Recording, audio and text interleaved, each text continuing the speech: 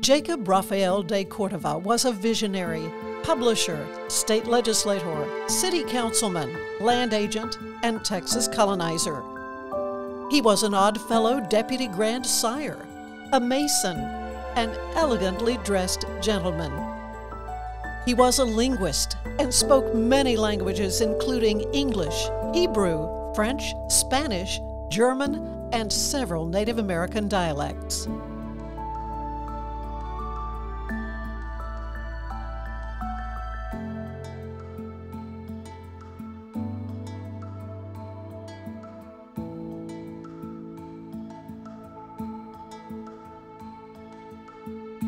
Jacob was born in Spanish Town, Jamaica, on the 6th of June in 1808. He was one of the first to take advantage of the new channel of trade as a result of the Battle of San Jacinto on April 21, 1836. A battle that was fought in what is present-day LaPorte and Deer Park, Texas, defeated General Antonio Lopez de Santa Anna's Mexican army in a fight that lasted just 18 minutes. After being held for about 3 weeks as a prisoner of war, Santa Anna signed the peace treaty, paving the way for the Republic of Texas to become an independent country. The de Cordova family originally came from Spain, where Gonzalo Fernandez de Cordova was a Spanish general and statesman. After leading successful campaigns during the conquest of Granada and the Italian Wars, he was given the title El Gran Capitan, the Great Captain. Legend has it that Gonzalo was knighted after catching an assassin's dart in midair, saving the life of King Ferdinand. Several descendants of Gonzalo also became knights until they were forced to leave during the Spanish Inquisition. We don't have much information prior to the Inquisition, but we do have a pretty decent information that the family were Spanish Jews and were expelled from Spain during the Inquisition.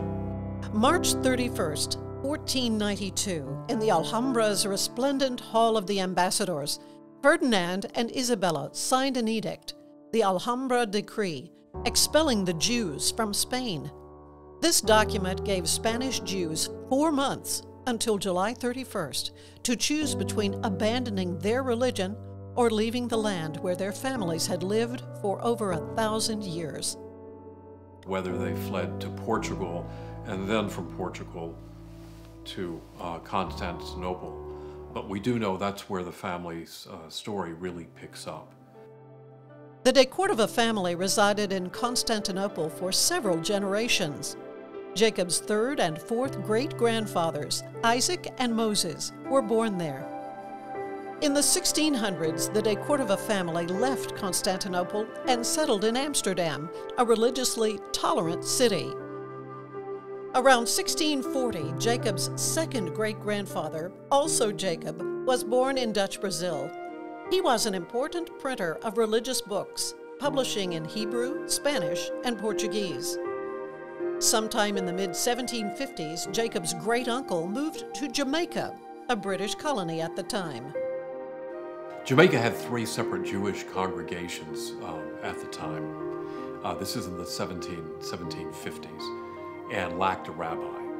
And Joshua Hezekiah de Cordova, Jacob's great-uncle, was called to be the rabbi of all 3 congregations, and he was actually the longest-serving rabbi in the Jamaican Jewry history. He actually spent a large amount of time as the rabbi in Dutch Curaçao, which still has the original synagogue.